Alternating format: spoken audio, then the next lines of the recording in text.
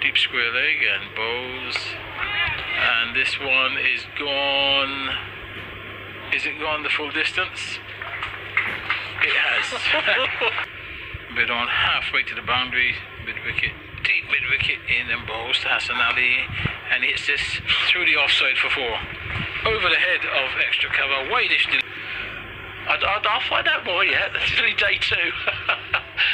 This is going to be a clipped fine down the leg side by Hassan Ali, and that absolutely hurtles away down to the 100 against his name, Harrison there, 2 for 100.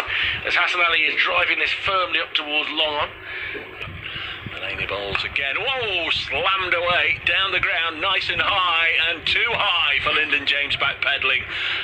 It did drop just inside the boundary rope. 478 for 7. Mullaney belted down the ground in again, and this one's away on the leg side, and that's going to take some fetching and finding, I think. Now he's clattered into one of those pointed extra cover.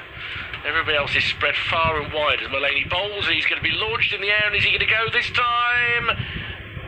Oh, it's just going to clear the man. They might have got a hand on it, but it's going to go for 6. I think Carlin Harrison to bowl to Hassan Ali. Comes down the track, slams it down the ground, and it's just disappeared down below. Was very close to the rope. The umpire's not signalled, and now he does. Well, it was 5 drop balls.